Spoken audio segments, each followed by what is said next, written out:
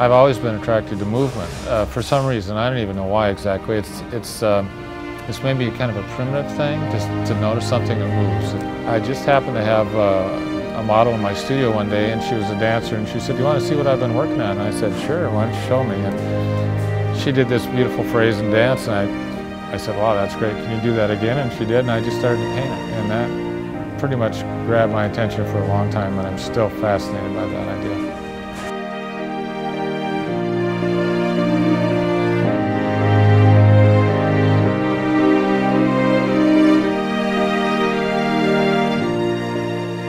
Well, I call it figurative abstract because it's figurative, obviously, and it's abstracted from the figure. The important thing to me is to capture the essence of the movement.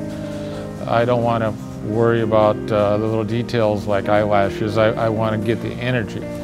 And so I call it abstract figurative, and I think that's kind of appropriate.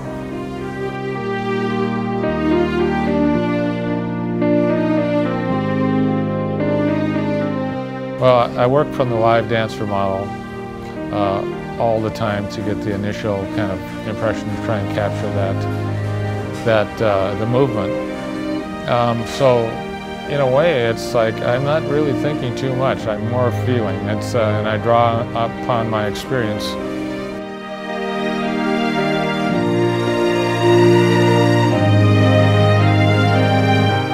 If I were to draw my hand stationary like this, I could make it look just like this, but when it starts to do this, my computer just kind of shuts down. I can't logically think about that too much. I have to feel it, so I'm not thinking as much as I'm feeling when I'm making that painting.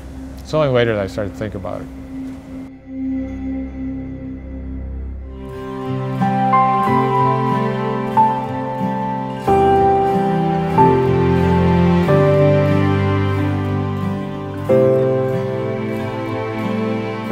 So what I do now is I'll go to the theater and I'll sit in the audience and I'll watch the movement. To me, it's like if you go to a ballet, for example, it's like watching a painting come to life.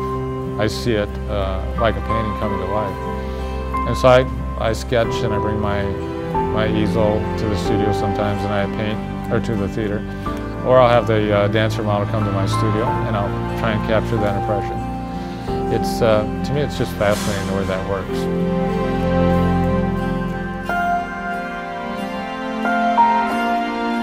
Almost like music.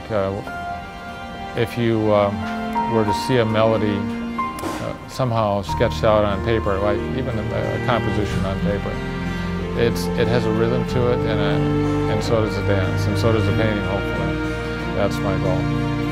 Yeah, I think if I was a musician, I would enjoy that because I would be a jazz musician probably and kind of improv because I like to have that kind of spontaneity, and I enjoy that in music and also in artwork.